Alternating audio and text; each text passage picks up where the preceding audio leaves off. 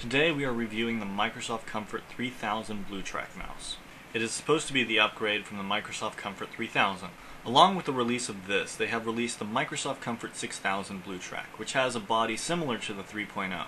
This mouse has a very egg-like shape and would be very difficult to hold on to if it weren't for the small grooves on the left and right side of the mouse. This mouse is very lightweight, weighing in just under 63 grams. It is lighter than the Abyssus, even though it is a little bit bigger in size. Like most Microsoft mice, this mouse has no prediction. Also, even though it's not listed on the box, the DPI is around 1000, with its max perfect control speed hitting about 1 meter a second. After that, you get a rather large negative acceleration curve. I find it odd that the max tracking rate is so low, because the Microsoft Sidewinder had such a high max tracking rate.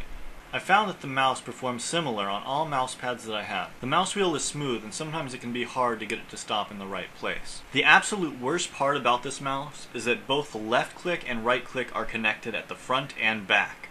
That means if you click too hard, you'll accidentally right click along with left click, or you'll accidentally left click when you right click. Which means not only gaming is difficult, but just navigating around web pages can be difficult.